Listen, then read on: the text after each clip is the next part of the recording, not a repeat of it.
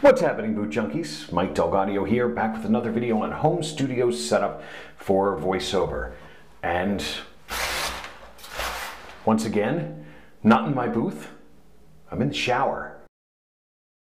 And what we're going to do is we're going to try and fix the acoustics of this shower and go from the world's worst vocal booth to maybe something that will actually work. So let's get started. First, let's get out of here so you can hear me. Okay, so let's talk about the shower. The shower is like the worst possible vocal booth that you have in the world. It is all hard surfaces all the way around, very reflective surfaces, and it's a very small space, which means there's lots of standing waves, because that short distance means that there's standing waves within the shower that are really within the vocal, within the frequencies that are within our voice, especially in the like mid-bass section of our voice. Not the really, really low part of our voice, not the super high part of our voice, but sort of right in that mid-range. And you'll hear it. It sounds boomy and echoey and gross. And so what we're going to try and do is we're going to try and fix that with acoustic treatment. So let's go see what we're going to do.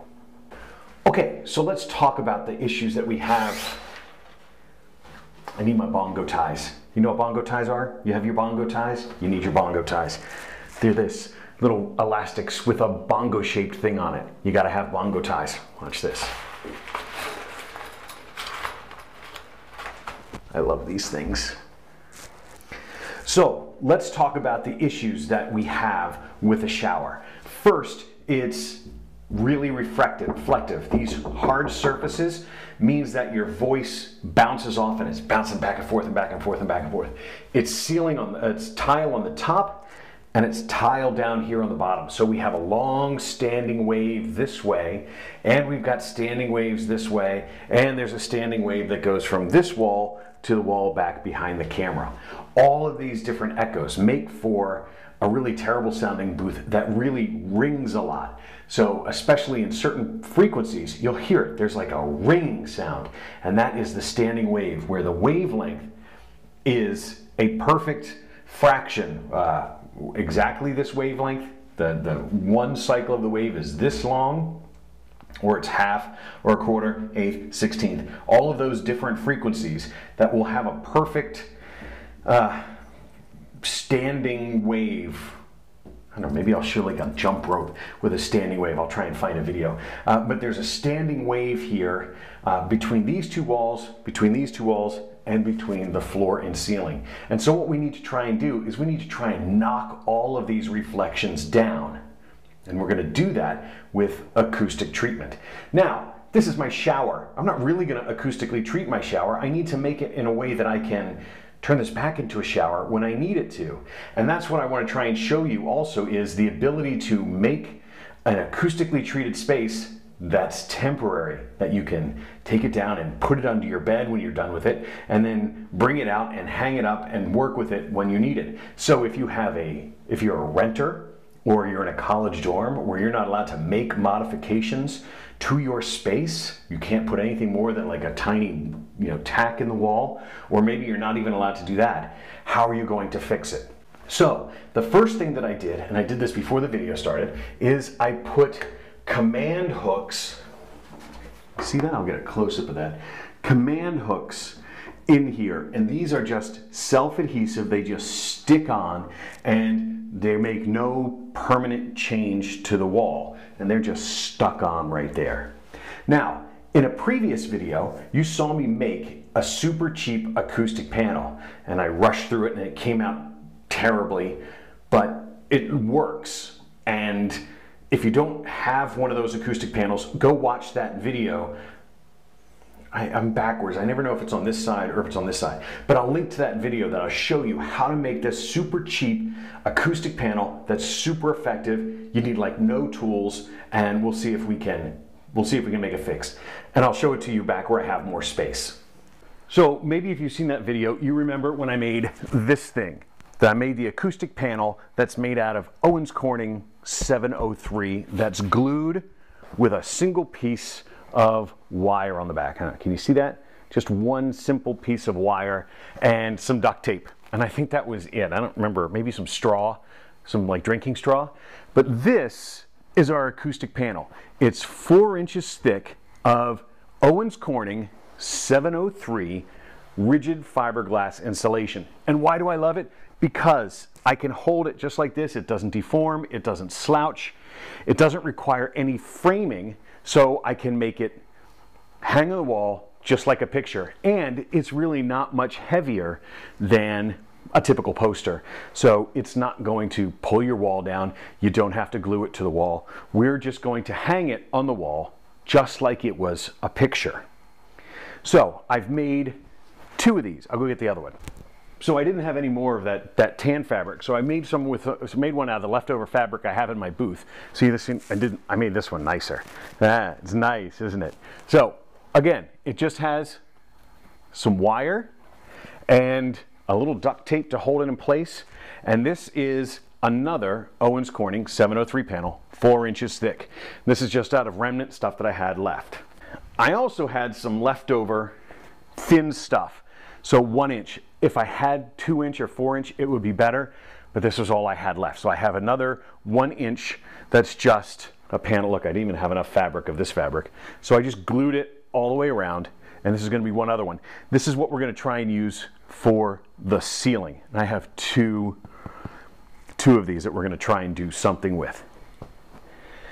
But that's it. You see, it's all really light. I mean, it takes up like virtually no space. Well, it takes up a lot of space, but it doesn't, it's not heavy. It doesn't require any wood or hinges or anything like that. It's just that little pile, and it fits under your bed, could fit in a closet. And we're gonna see if this will turn it into a great acoustic booth or a passably sounding acoustic vocal booth. So let's go hang these and see what difference it makes. So first, let's take a listen to how this sounds in the shower with no treatment around it. So I've got nothing on the ceiling, nothing on the walls, and you can hear there's lots of reverberation in this room. My voice sounds muddy. It rings. You can hear things reflecting off the walls. Every time my word ends, there's a little bit of echo that lasts, and that is my voice bouncing off all of these different surfaces. It's bouncing off the ceiling, off the floor, off both of these walls, off the wall behind me, off the wall in front of me, and it's making so it's a very muddy, terrible sounding recording. And if I'm trying to provide this to a client, they're going to refuse it every time because it sounds terrible, right? I'm in the world's worst vocal booth, aren't I? So a client would never accept something that sounds like this because it sounds terrible. The first one I'm going to try and do is that thin one that I showed you. I'm going to put that in the ceiling. Now, normally I'd want to put a thicker one in the ceiling, but I don't have a thicker one. So let's get these out of the way. And I'm just going to try and set this thing up here as best I can. Okay, so that's just up above us. And already I can hear a huge improvement because I've knocked down this reflection between the top and bottom. Now I can get away with 1 inch thick because there's a big air gap above it. So there's probably 12 inches of air between that and the reflection. So it has to go through the inch, bounce off the top, back through the inch and back down. So it's almost like it gives me 2 inches of absorption plus that air gap, which really helps knock down that reflection. So let's get the next one.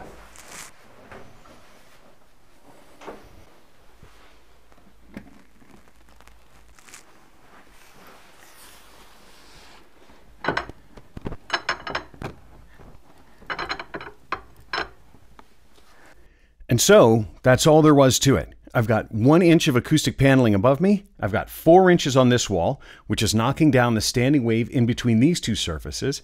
And I've got 4 inches behind me, which is knocking down the standing wave between these two surfaces. And there's a 1 inch one over there because that bathroom has also got some hard stuff around it. So I've got another inch on that side, trying to make sure I capture and knock down as many reflections as I can. We should be able to hear that it's a huge difference. This is what it sounds like before we do any of the treatment. You can hear the echo, you can hear the reverb, And now we can hear what it sounds like now. As you can hear, it has made an enormous difference in how this sounds. So we're hearing this directly through the Neumann microphone in this terrible booth that's now been treated. And you can see by making your treatments portable so that they can just hang on the wall, you can really save yourself a lot of time and a lot of headache by making a system that you can take down and put up as you need. You should never have to say, I can't record because my space is terrible and I can't fix it. So that's all there is to it. I hope this helps. I hope you get a sense now of what you can do with some good acoustic paneling. Owens Corning 703. That's the stuff to get, in my opinion. Remember to use a dust mask. Luke is barking at the mailman. What am I going to do? Remember to use a dust mask when you're putting these things together, because the dust that these make is something that you shouldn't breathe. Watch my other video for how to build these panels.